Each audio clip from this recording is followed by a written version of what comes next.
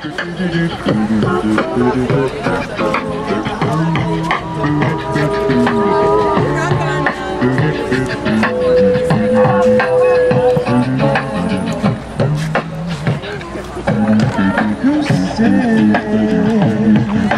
the main stage right now. Mojow the Vibration Army. On the main stage right now.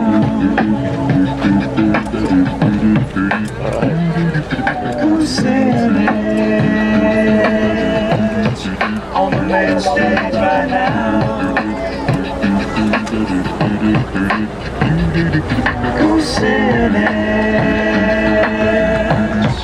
On the main stage right now. I'd like to welcome to the Harmony Festival for a second time, and to Sonoma County, the home of Dennis Kucinich for President 2008, Dennis Kucinich. Thank you. Thank you very much. Hello, Harmony. When we gather together this afternoon with the understanding of the power of harmony, we know that it's about harmony with each other as people. We also understand that the world is interconnected. The world is interdependent. We come here with an understanding of the world as one. And that is so powerful because it is that understanding which gives us the hope that we can create peace. It is that understanding of harmony, the principle of harmony, which connects us not only to each other, but which enables us to achieve harmony with nature. Global warring and global warming both represent a disconnection from each other as people and from ourselves, from nature. When we know that we're truly one, that we're one with each other, and that we're one with the earth, we understand the deeper wisdom of Chief Seattle when he said, "The earth does not belong to us, we belong to the earth." That we are an expression of a higher awareness and of a capacity for healing the planet and for healing the challenges of war which confront this country and the world right now. Harmony and peace is inevitable if we have the courage to believe that we can create such a world and be ready to act on that courage. There are those who tell us that war is inevitable. That is the big lie. There are those who tell us that we are simply a violent species, that human nature is simply violent. But we know that's not true. We know from the studies of Margaret Mead that she was able to determine that islanders who were not connected to the so-called mainstream culture had a creative approach towards living which was very peaceful. We understand that in our own hearts what brings us joy is a sense of peace. The harmony that defines this great gathering is something we not only hope to possess, but we know the imperative of living. And so we ask the question, how can we achieve peace? How can we be secure? All across this country, the great questions of our time relate to whether people feel secure and what people will do in order to feel secure. We have been led into a land of false promises, a land which told us we would be secure if we attacked a nation that did not attack us. Are we more secure today than we were when the country launched the war? We understand that one does not achieve security through the indiscriminate use of force. We understand that one does not achieve security through policies of preemption, unilateralism, and first strike. We understand that one does not achieve security through an approach which goes it alone and reflects separation, reflects fragmentation, reflects alienation. We achieve security through international cooperation. We achieve security through diplomacy. We achieve security when we move to abolish nuclear weapons. We achieve security when we move to abolish chemical weapons. We achieve security when we move to abolish biological weapons. We achieve security when we move to abolish small arms which are inundating communities with violence. We achieve security when we move to eliminate landmines. We achieve security when we join the International Criminal Court.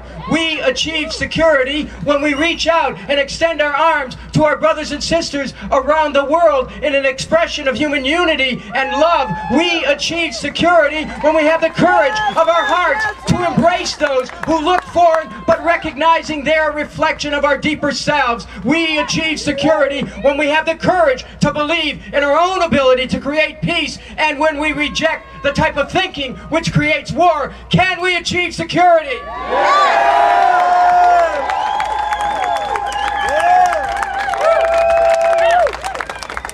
We're at a moment in human history where alienation has caused us to be separate from those we love, from people in other countries, from people of other religions. This then is a moment for us to take that deeper journey, to find out what is it that connects us.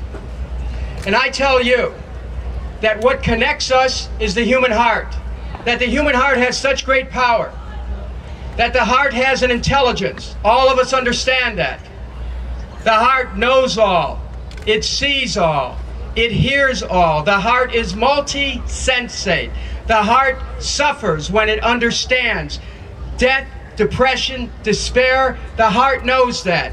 People talk about being heartsick, that's what it means. The heart also knows when it is being inspired. The heart knows when the future is calling it to a place of joy. The heart knows when the future is calling it to love. We are at the threshold of a whole new world of possibilities, where we will take the creative power of our hearts and extend it to the world and extend it to our brothers and sisters everywhere, and we will create a practical structure for peace which will make the power of the heart a place that will emanate to all areas of our families, our community, our nation. The Department of Peace and Nonviolence is the place where the heart begins dealing with domestic violence, spousal abuse, child abuse, all of those things which crush the joy in our homes.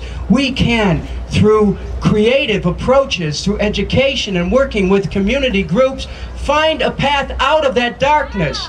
Emerson once wrote that every jet of chaos which threatens to exterminate us is convertible by intellect to wholesome force. The wondrous truth is that we have the ability to recreate our world every day.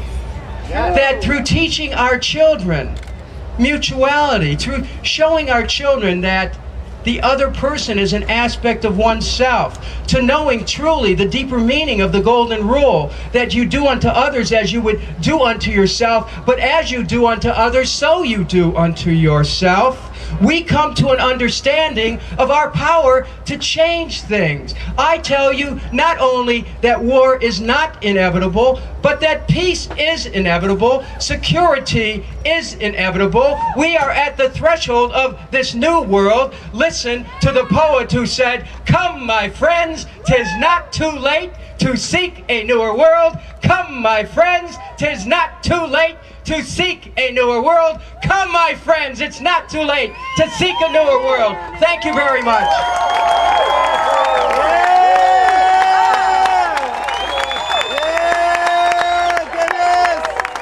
Thank you. Dennis Kucinich, our next president. You can make it happen. Kucinich.us, all the issues and everything is there. Dennis Kucinich, one more time. Thanks for coming out, Dennis. DJ K in the house. DJ K.